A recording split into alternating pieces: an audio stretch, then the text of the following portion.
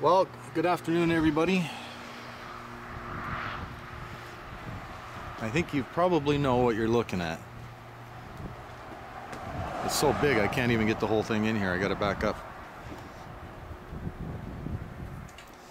You are looking at a Fleetwood Providence here. Yours truly has been shopping for a potential Canadian Heroes bus for a little bit here. It will wrap beautifully. This side here will be very nice. We would probably delete the two window awnings because once they get the perf, they will be no longer needed. Technical aspects, you're looking at a Spartan chassis. You got a Cummins ISL motor here, 3000 Allison tranny. We have a single stage Jake brake. I do believe I don't know if we're 3 or 6 cylinders on the Jake, but it's a one-stage Jake. 3 slides. We got a tag axle obviously going on, which is one of my criteria. Because this coach is going to be used quite a bit on long distance hauls. Awning on this side if we're tailgating and such, and actually kind of a really cool feature here. This is kind of a copy of what Winnebago did, but there you go. You've got a nice little TV outside here. Full basement pass through, 2 bays, everything going on here.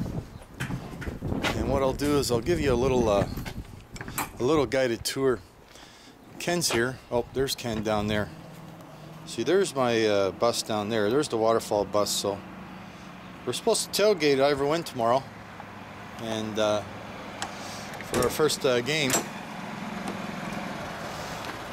You're live on camera, bud. Now there, right there, folks, is the best salesman in the world. Say hello to everybody. Hi, everybody. And you know what?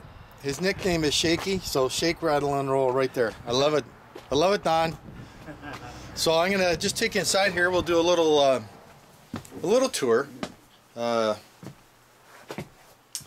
So driver's compartment, cockpit area, whatever you'd like to call it, all right here. Everything is all nice and handy here. We've got a front screen TV right here, and there's all your stereo equipment. Everything goes in here. And then you got all your jack system and everything right here. So one of the things I like about the coach is that it's all tile. I don't want any more carpet. You've got a couch here that comes out to a bed. Don, this probably comes out to a bed, eh? Yeah, they make a queen size yep. bed. And kind of a J lounge, but does this come out at all, Don, here? This one? That might be like a jackknife style. Yep. Just lift up and drop down. A little different with a booth dinette here. Some nice coring going on. It's an all-electric coach, so we have a 2-burner stove here. This is a cool feature. Dishwasher, like that.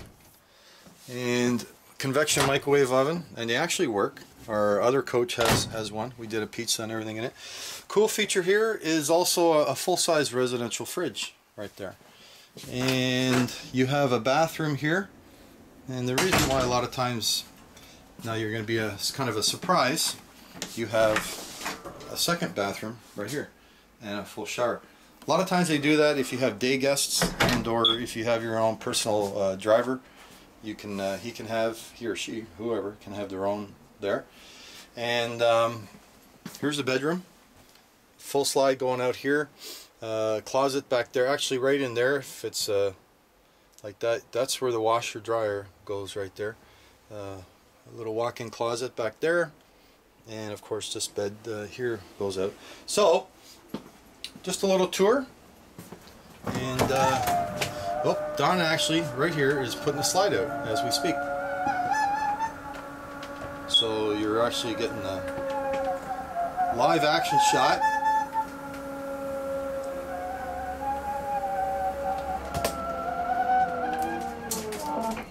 So there you go.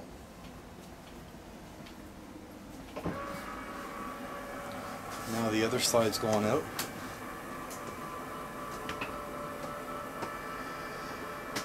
So you can see the extra room already that we have here. Probably end up with 6 or 7 feet extra.